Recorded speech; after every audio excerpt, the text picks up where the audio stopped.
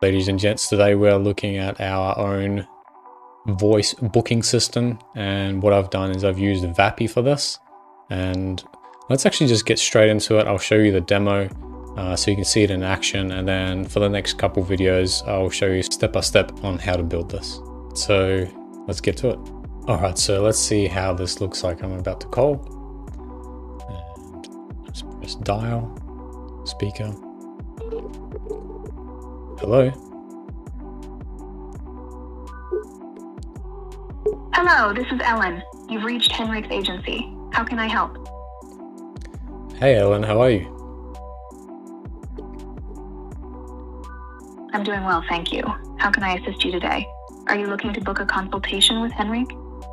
Yeah, I am. Can I book an appointment maybe on, say, 11 a.m. This Thursday? Just a sec.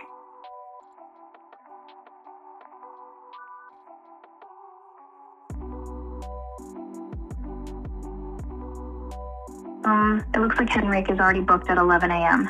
Would you consider times like 10 a.m. or 12 p.m. that are open? I'm not sure if 10 a.m. is good for me. What do you think?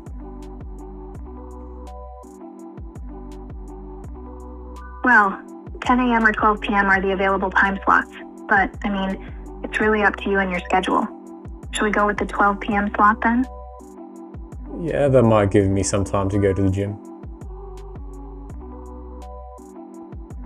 Great. Exercise is always a good way to start the day. Before I book this consultation for you, could you please provide me your name and email address? It's for confirmation purposes. Yeah, of course. Can I give you my email first? Absolutely. Please go ahead and provide your email. Yeah, so my email is fred@gmail.com. Okay, I've got your email as fred@gmail.com. Could I now have your name, please?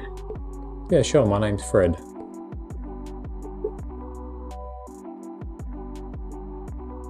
One moment.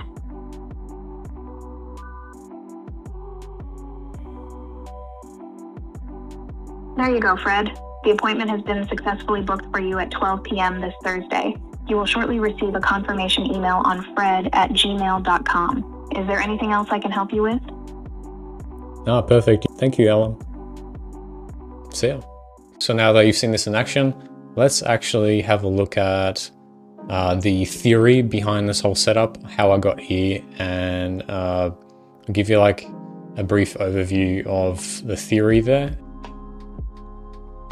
And yeah, comment below if you would like me to, in the next video, go through the make.com setup. So let's go through the Vapi setup first.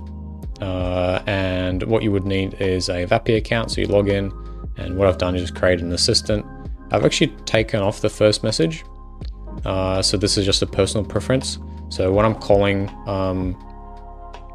I would like to say hello first, but you can also do it the other way around. So you could give it a first message right there. So what I'll do now is I'll actually just scroll through my whole prompt so you can see it and have a read of it yourself. I'll go through the main parts of the prompt, but not the whole thing. So I've got the role, I've got the task. This is all in markdown format. I've got the specifics. So give us and some emotional prompting there, context, and then some examples of the conversation, and then some notes in the end for the things that I found it had trouble with. For the role, you're actually telling it what skills it has, and for the task, you're telling it its actual job.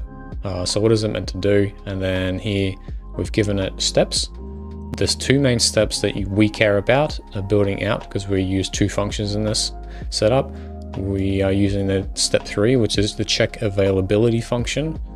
So I'll show you guys that when we get up to this tab here. And then the 6th line here, which is book the appointment function. Then we've got the specifics here, just like we're telling it how to speak. And then the thing is here is that we need to tell it to steer the conversation back on topic if a user asks weird questions or anything that's off topic. And what I said here was steer the conversation back on track using your role and task as guidelines. and this is vital to Henrik's career, and he greatly values your attention to this.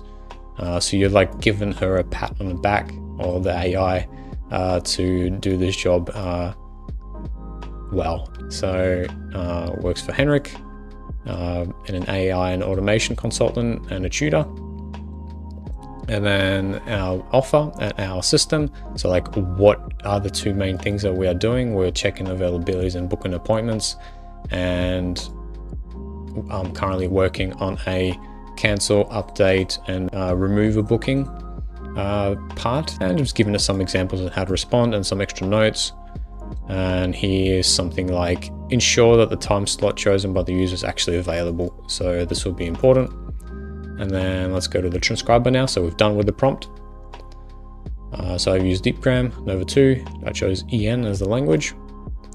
I've hooked up my 11 Labs account, and I'm using Joanne here. I didn't change any settings here at all in this. And I've turned off the background sound, so when you do call her, it doesn't come up with the office noises. For the functions, this is probably the most important part. I've got the first one called the check availability function. And I'll show you guys how to write this in a sec, so I'll just run through how they look like and just copy them. Check availability, use this function to steal Henrik's availability. And then in our times, properties, like one of the properties is times, and I've called it times again. So you're telling the AI what to look for, and the user's requested appointment time. So that's what the AI will be looking for, and then I'm giving it some format. And this is our webhook that we are using in make.com. And I've done the similar thing for the booking appointment, except here what we need is the name, so the user's name, the email, the user's email, and then the requested time. So whatever time they actually said, I said at the start. So at the start of the call, I think I said 11 a.m. this Thursday. So that would then get sent to make.com as 11 a.m. this Thursday. And then we have stuff going on there to help us convert that into what we need for our API calls. And yeah, then you just put your make.com setup here. And so in the functions, I think it was in the functions. Yeah, enable end call function. I'm actually get rid of that for now. Vapi is still working on improving this specifically. Let's publish that.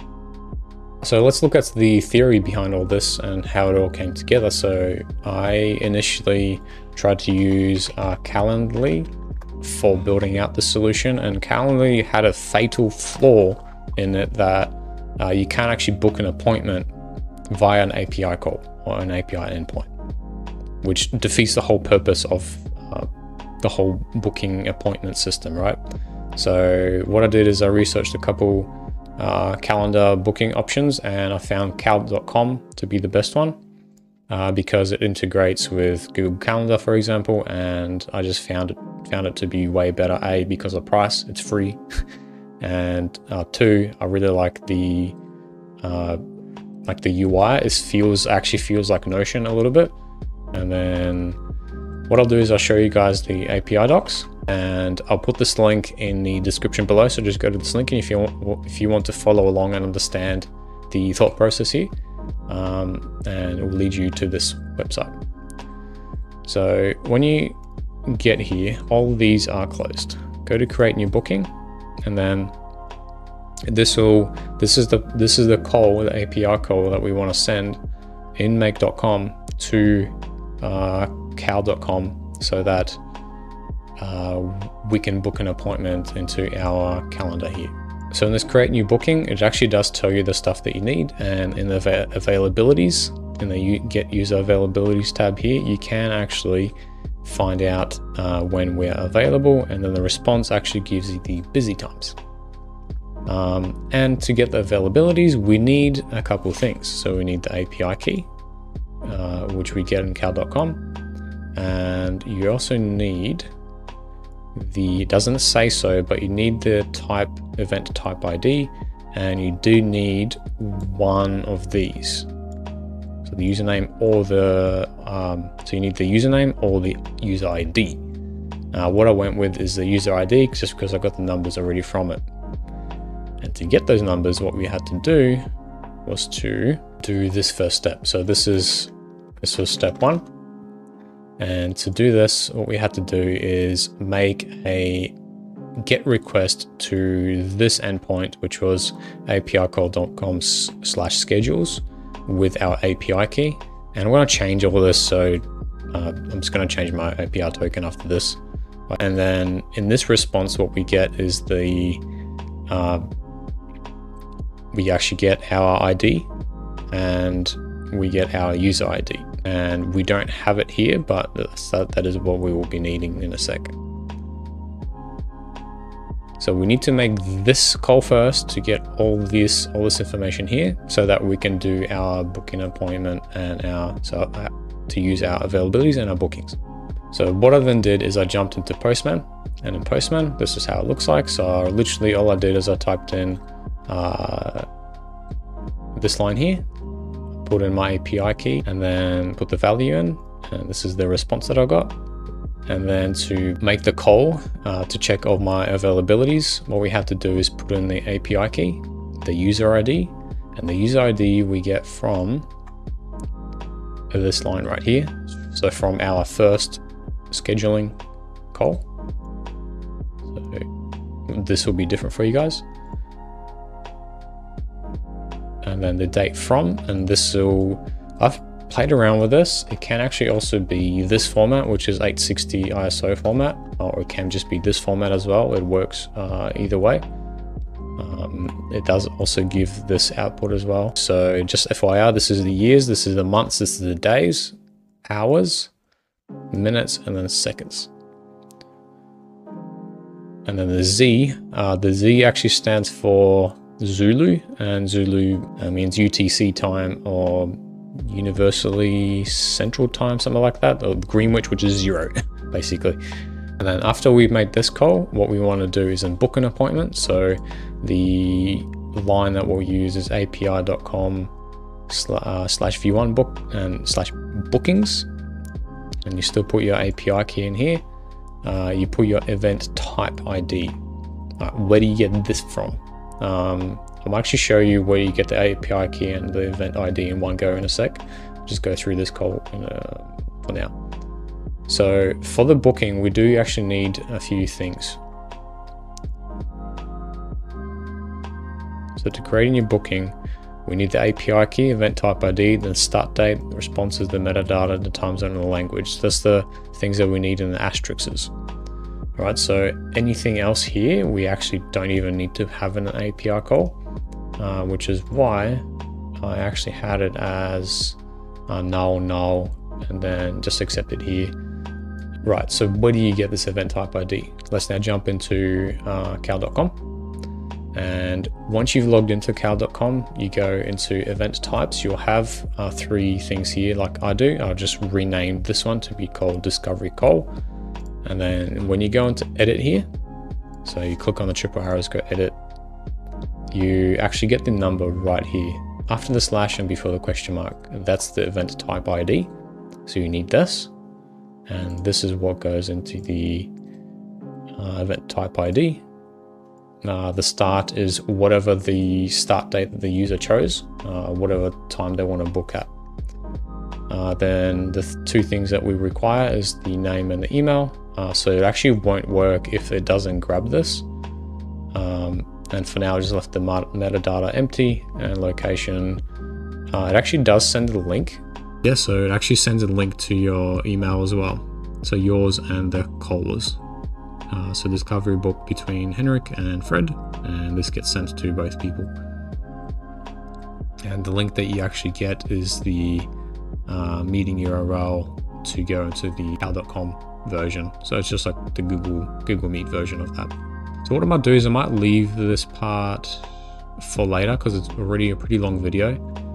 So what I might do then is, if you guys do actually want me to go through my make.com setup, please just leave a comment below if you would like me to do that, and then I can teach you guys how I got through all the different time zones and things like that. That was probably the most time-consuming thing. If you are a business owner looking to have something like this implemented, you can find my Calendly link in the description. And if you are an AI agency owner and you are looking to build something like this, I'm very happy to teach you. I am taking on a couple students this month, and I'm just helping out with low code stuff or anything that you have trouble with. Thanks for watching, ladies and gents, and signing out.